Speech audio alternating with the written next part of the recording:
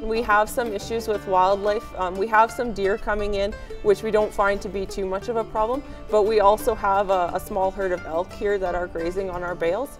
We try to have a ranch that is very diverse in its species, and so we have a lot of bird and large mammal species here, and so anything that we can do so that they can work with us is beneficial to everyone. This year it has been kind of an accidental experiment, I guess you'd call it. We have some bales in a separate cell that were set out for springtime, and the elk have picked those bales as their designated bales for the winter, and so right now we're finding that that's not a bad thing because they're staying away from the main herd of cows and away from our fences, because our primary worry is that they're going to take our fences down and let our cows out.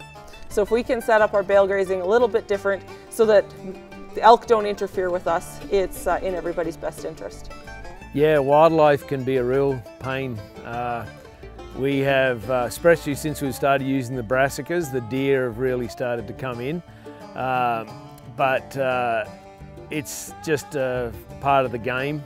You know, the wildlife will go into those bunches and swath grazing some, but it won't affect it that much. They'll take a little bit. We don't have, you know, huge herds of elk moving in and wiping us out in this area. So it's very little, and we can share a bit with the deer.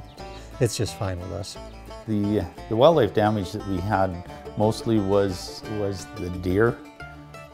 We had a large population of deer in the area, and they would come in the fall or in the early winter prior to the swath grazing and stir up the swaths, crust it over, and make it hard for the cattle to get into. We also had a problem with the geese in the fall. We found that with the millet, it solved that issue. We also found that the grasshoppers didn't like the millet. The plant is very hairy. It has a waxy texture that wasn't desirable for them, and they didn't bother it. Wildlife hasn't been an issue for us with swath grazing or the corn.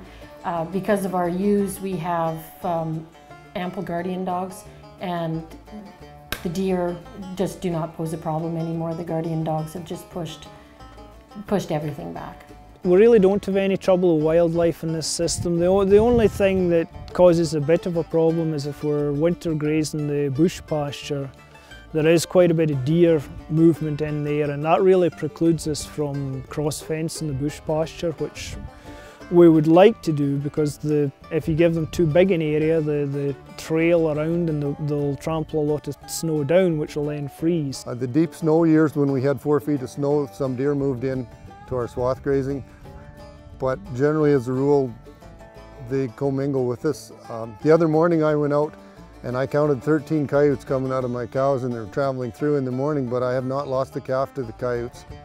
They seem to be okay. The cows are protective.